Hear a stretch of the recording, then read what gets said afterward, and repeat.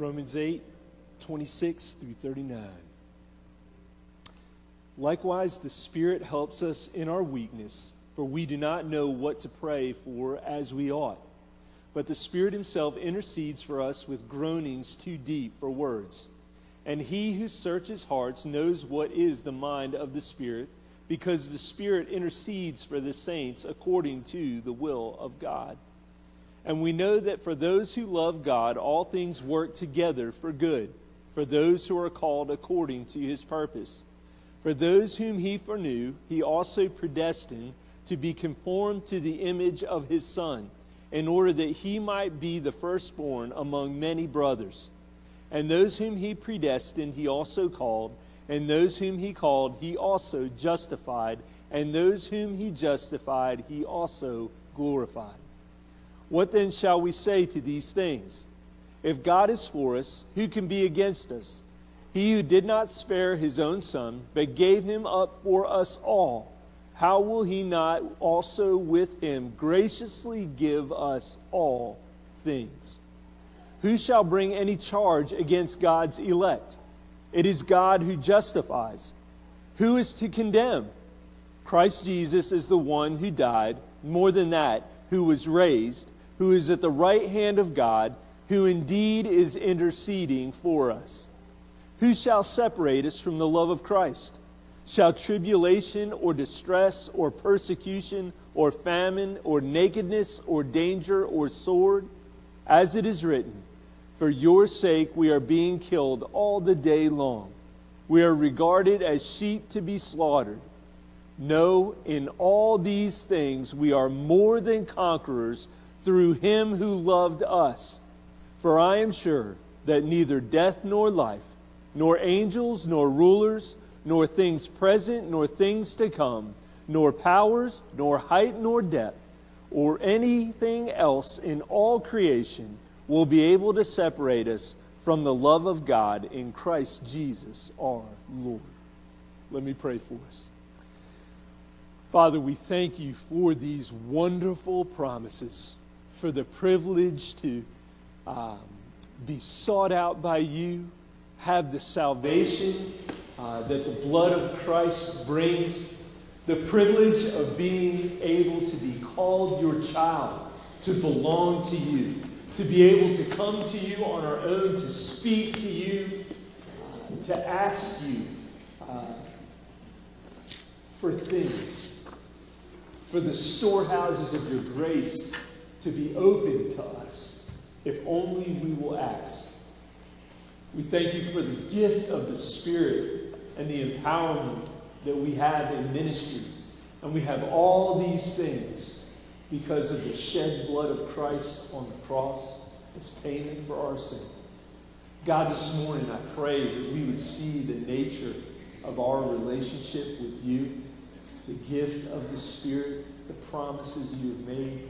God, teach us today through Jeremy, through your word. Give us something that we can apply to our lives today in this next hour. We ask it in the name of Christ. Amen. Amen, church family.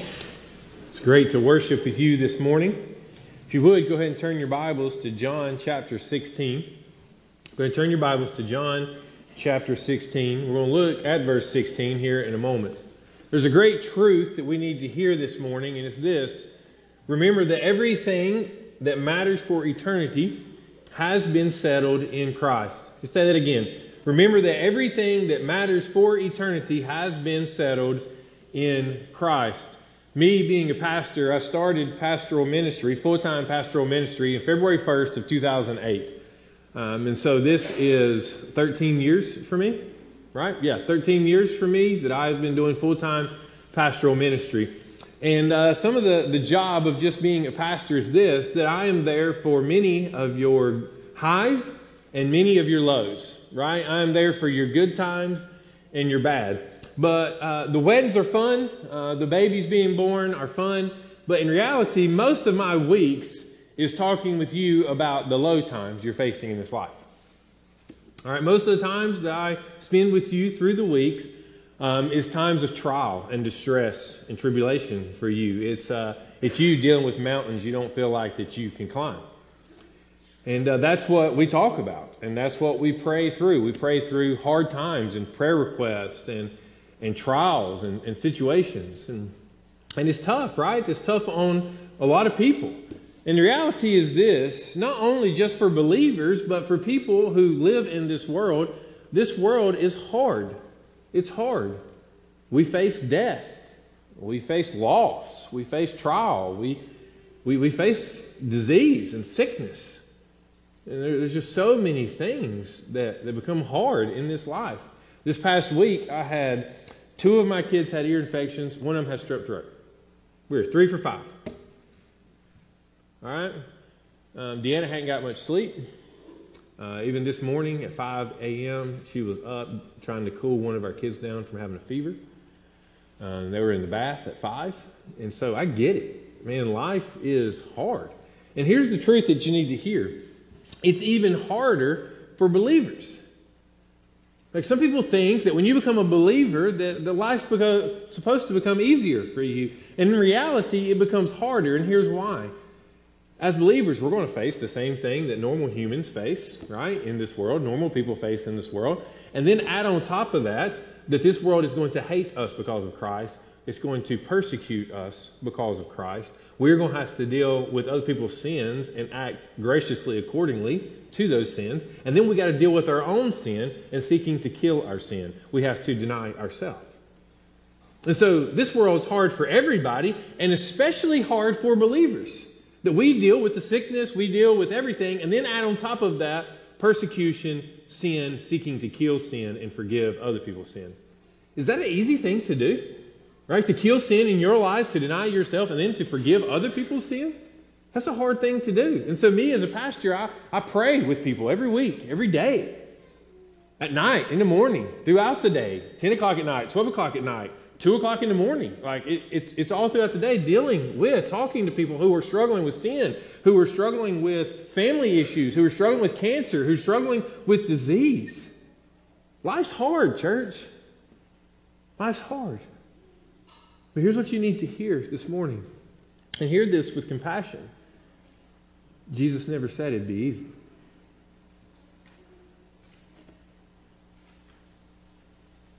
I know there's false teachers out there that say that, but it's not true.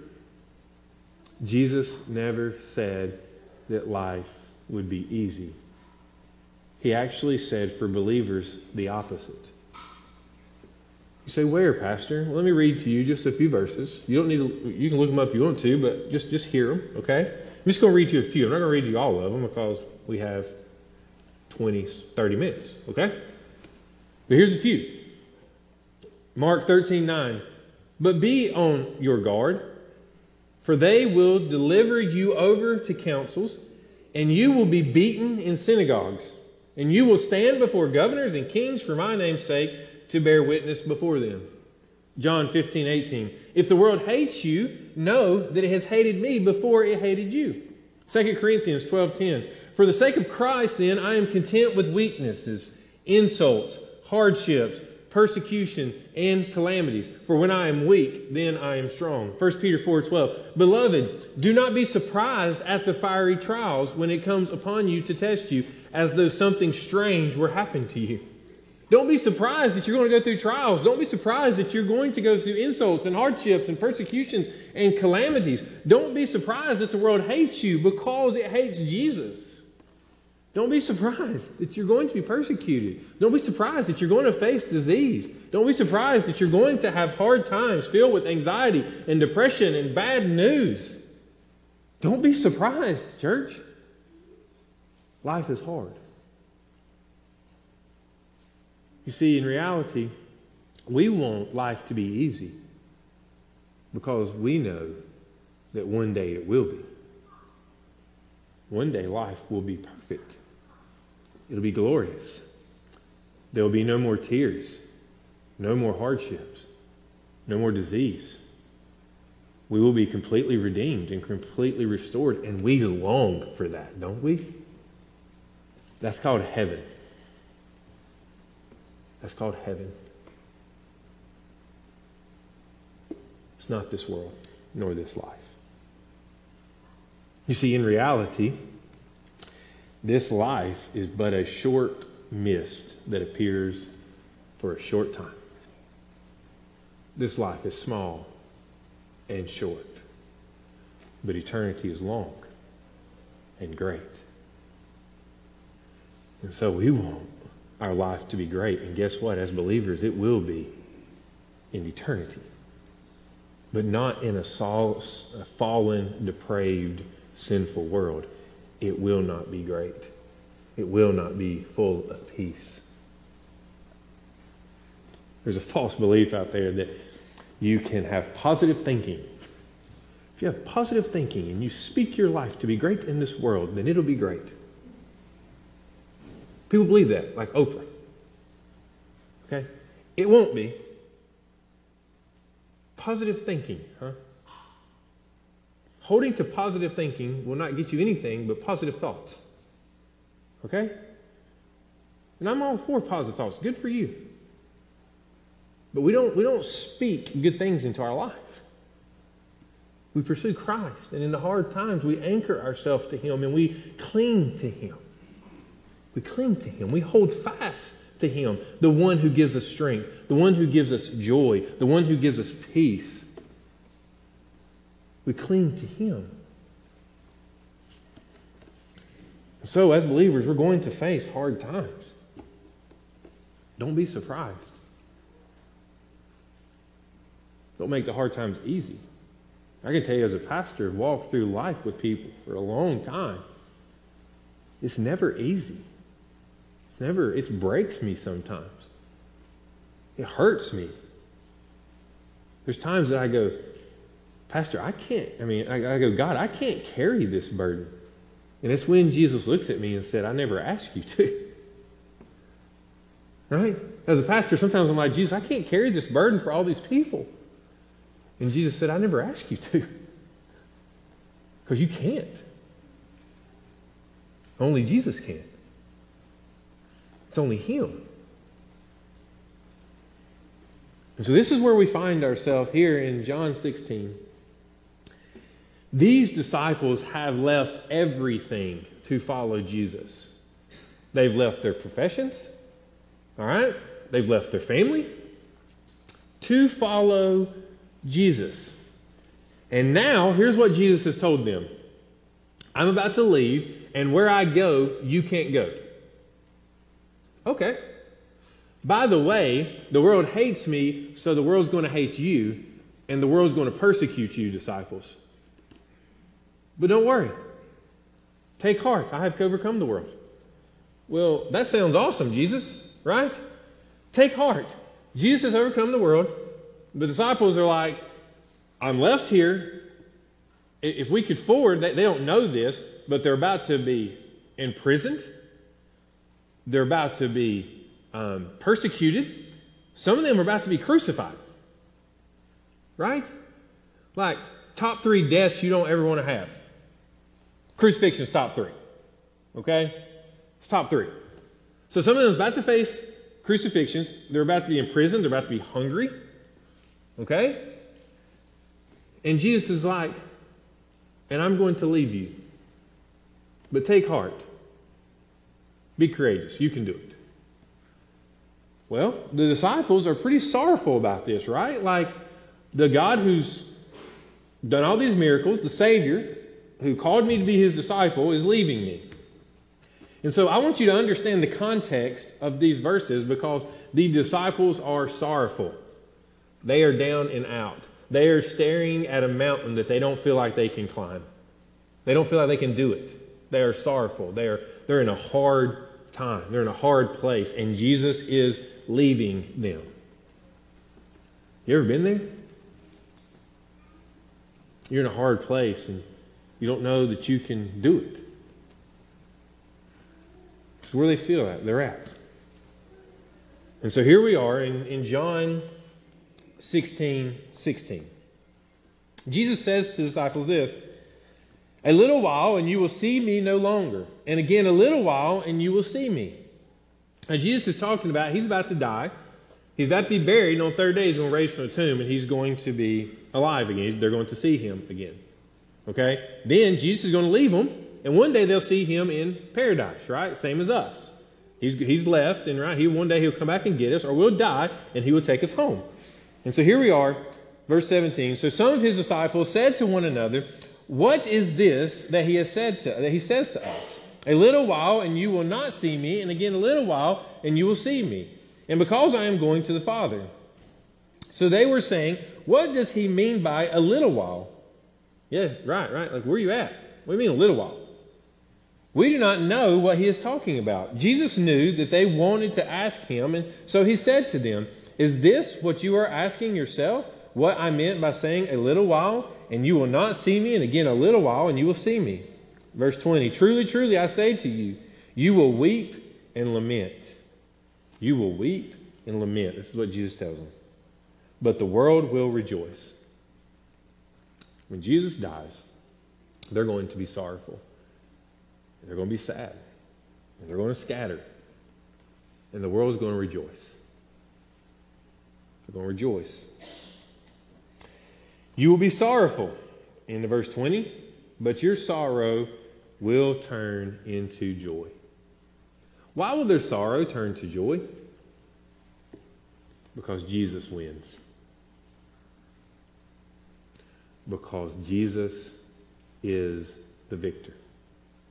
And because Jesus is the victor, we as his followers are victorious forever. Forever. And nothing can separate us from that victory. That's why we read Romans, why I had Pastor Keith read that. Nothing can separate us. Nothing. Not death, not tribulation, not angel, not any power, not anything can separate us from the victory we have in Christ Jesus.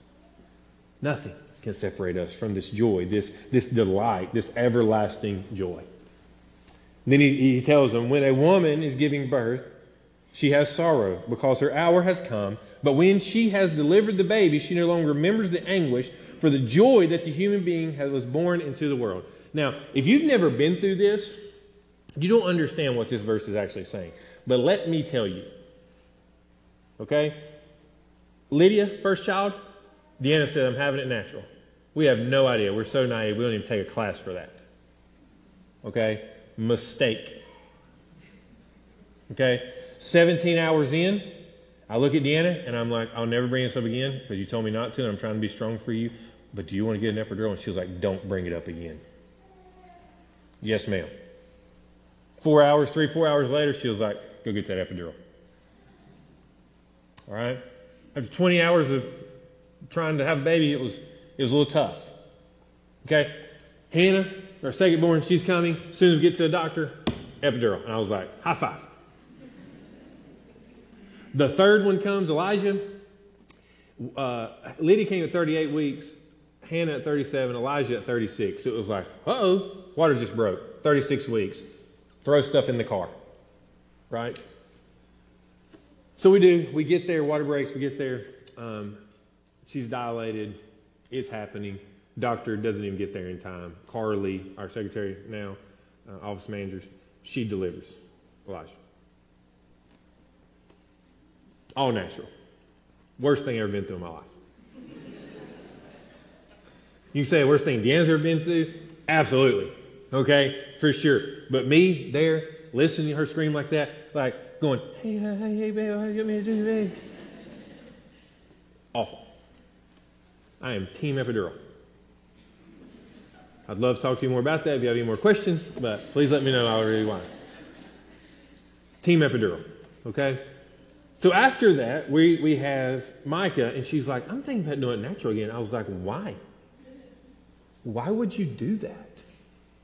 No one wants to do that again." And she was like, "Really? I didn't think it was that bad." You don't think it's that bad because it was quick, and then you held your baby. And I'm like, this verse spoke. When she said that, I'm like, are you serious? It is exactly what this verse says. When the hour has come, it says this. When a woman gives birth, she has sorrow because the hour has come. But when she has delivered the baby, she no longer remembers the anguish. And I'm like, girl, you don't remember. You do not remember. I remember. And it's true. It's true. When we get to eternity, it'll be so great. The joy that we have in Christ is so great. It's hard to even remember the sorrow and the anguish. Through Jesus, we have this eternal, incredible joy that can never be taken from us. No hardship, no anguish can ever take this joy that we have, this delight that we have in Jesus. It's called the great reversal. People who are lost in this world, facing these hardships with no one to turn to, man, that saddens me.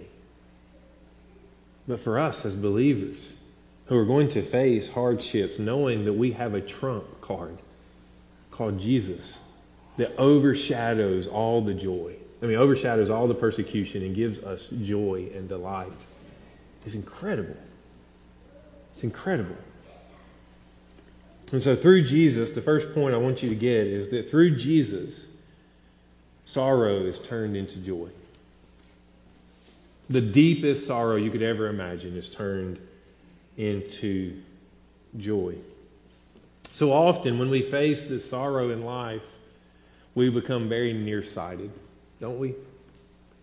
We focus on just what the problem is. And what I want to do this morning is remind you that there is a far bigger picture out there. And his name's Jesus, and he's working out everything for your good and his glory. So cling to him. Cling to his joy. Hold fast to him. Delight in him. Everything that matters, he's already worked out. He's already won. So cling to him. I know this all too well. Certain times I've prayed over stillborns. I've prayed over people at their darkest, hardest moment. And I don't have any answers for them. The only answer that I have is Jesus. And the reality is that's the only one that can help them in the darkest of days. Because it's sure not me. It's Jesus. It's his joy. It's his peace. It's him. So Jesus is telling his disciples, you're going to be hated. You're going to be persecuted. But take heart. Cling to Jesus. Hold fast to Jesus. I don't know what's going on in your life right now. I don't know if you feel like there's a mountain that you can't climb, but you can through the help of one. His name is Jesus. He's the only one. He's the only one that's good. He's the only one that's faithful. He's the only one that's sovereign. He's the only one that can carry you. He's the only arms that can wrap around you and give you a peace that you can barely even comprehend. It's Jesus. Continue on. Verse 25. I have said these things to you in figures of speech. The hour is coming when I will no longer speak to you in figures of speech, but will tell you plainly about the Father. In that day you will ask in my name, and I do not say to you that I will ask the Father on your behalf. For the Father himself loves you because you have loved me and have believed that I have came from God.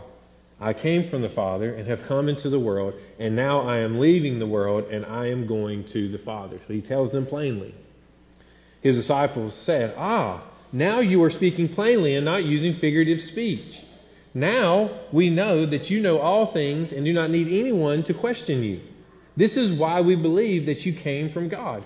Jesus answered them, do you now believe? Behold, the hour is coming. Indeed, it has come when you will be scattered, each to his own home, and will leave me alone. Yet I am not alone, for the Father is with me. Listen to verse 33. I have said these things to you, that in me, in who? That in me you may have peace. In this world you will have tribulation, But take heart. I have overcome the world. That word overcome is victorious. That word take heart means be confident. Be confident. Be courageous. Why? Because Jesus is victorious. You're going to face things in this life. But take heart. Be confident. The victor is on his throne, and he calls you son, and he calls you daughter. Second point I want you to get is worldly tribulation through Jesus is overshadowed by eternal peace. Worldly tribulation through Jesus is overshadowed by eternal peace. This peace is not worldly happiness. It is security. I told you this before. It is the Hebrew word for shalom. It means perfect relationship, harmony between God and his children, between the Father and his children. Take heart. You have security. You have peace. You are in relationship with God for eternity. No matter what this world throws at you, it cannot strip this peace, this security from you. It cannot strip this joy from you, because it's from the Father through the Son. And he is victorious. So take heart. Be confident. Be courageous. The truth is this. Followers of Jesus have eternal joy and eternal peace through Jesus, and nothing can take this from them. And so I say again, remember that everything that matters for eternity has been settled in Christ, in him. So what do we need to do as believers? Number one, be confident in who Christ is. Be confident in him.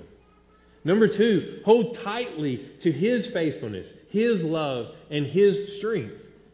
So be confident in Christ. Number two, hold tightly or hold fastly to his faithfulness, his love, and his strength. Number three, rest in his truth.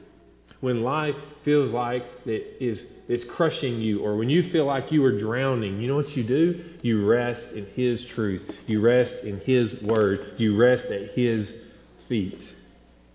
That's what you do. You're confident in him. You hold tightly to who he is, and you rest in his loving truth and his loving arms. So I know you're thinking, well, Pastor, that sounds easier said than done. That sounds easier said than done. That may be true. I never said it was easy. I want you to see this picture. I'm going to put this picture up here. Many of you follow Mel Ruling on Facebook. I asked for her permission to share this. Don't worry. This is a picture of Mel. Many of you may have read this, but in the Rulings life right now, they have a lot going on, just like in some of you. I've prayed with many of you. They're dealing with a lot of things.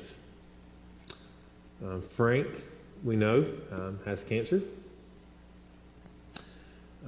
Martha Ruling, you know that she's going through some things. Brother Danny is serving her. Mel has MS, and a little over a year ago, she had a double mastectomy. But she had breast cancer. A lot of things is going on in life. And I use them as an example, and that's true of a lot of you. And I'm not going to share everything that's going on in life with the people here. But I asked for Mel's permission to share this because she's going through a lot. And so this right here is a picture of her getting ready to walk in to have a double mastectomy by herself because of COVID. By herself. And this is what she said. And she quotes this. It says this: when the earth is cracking behind your feet, you go forward. One foot in front of the other. 1 foot in front of the other. She goes on to say this: 1 year ago today, I walked into the hospital by myself, COVID policy, for a double mastectomy. I didn't know until today that Carson snapped this pic of me. And when he showed me, the emotions of that moment came flooding back. Leaving our family prayer circle and walking alone through those doors was probably the hardest thing I've ever done. But I moved forward. One foot in front of the other. I know some of you have suffered great loss or harder struggles than I have this year, is what she said. But let me encourage you to cling to God. It is only through Him, not our own strength, that we can put one foot in front of the other and find peace in moving forward. Amen, sister. I don't just preach this saying, hey, guys, cling to Jesus. I'm telling you, He's the only one to cling to. I'm telling you that He is the only one that will help us. He's the only one who will give us peace. He's the only one who will give us joy. He's the only one that will carry us through hard times. It's Him. It's Him. And so I read again, verse 33. I have said these things to you, that in me you may have peace. In this world you will have tribulation, but take heart. I have overcome the world. The one who overcame the world and overcomes the world, His name is Jesus. And He allows you to hold fast to Him. He allows you to cling to Him. He gives you eternal joy and He gives you eternal peace if you would just lay it at His feet. Lay it at His feet. This world's hard. You can't beat it. But Jesus has. You become victorious through holding tightly to Him. You can't just speak positive thoughts and make life better. You cling to Jesus. You cling to His word. You rest in His truth. You're confident who He is. He told these disciples that they're going to struggle. And I am telling you that life is going to be hard. It's hard for everyone. And there are seasons of life that's harder for some. And in those seasons, I'm telling you, the only one that really gives joy and peace, the only one that will carry you through it, is Jesus. So I don't know what's going on in your life right now. I have no idea. Some of you I do. But I don't know with all of you. I only know what some of you have shared with me. And I know that times are tough. Here's my advice. This morning, this altar is open. How about you just cast it at His feet? Let Jesus' loving arms stretch around you. Let Him give you joy and peace. So, Pastor, how do I do it? Well, just like Mel said, one foot in front of the other. You keep walking toward Him. You keep clinging to Him and His word. So this morning, this altar is open. Come cast your cares to Him. He's a loving God. If you're here this morning and you're lost, you say, well, Pastor, I'm lost, and man, I would love to have Jesus to anchor to. I would love to have this joy and this peace you're talking about, this security, this delight. Then come and talk to me. I would love to tell you about how you can follow Jesus this morning. However God is moving in your life, or the Holy Spirit is working in your life, just be obedient. Be faithful. Rest in His loving arms. Hold fast to who He is and what He's done for you. Let's pray. God, thank you that you are such a good God. I know that this world is hard, but you're here with us to help us, to carry us. And so, God, I pray that that's what we do, that we cling to you this morning and let you help us. May we rest in you. May we spend time anchoring and clinging to you. So, Father, I pray this morning that my faith family will look to you and rest in your loving arms. I pray that any lost this morning will come to know you, to know that, Jesus, you died for them, that you rose from the grave, that you are seated at the right hand of the throne of God, and all they need to do is repent and believe and anchor themselves to you, to love you. And they too will one day have eternal life with you. So God, however the Holy Spirit is working, I pray the Holy Spirit will move in the life of these people here. And they'll leave here today saved or resting in your loving arms and casting all of their cares to you and all of their burdens at your feet. In Jesus' name we pray. Amen.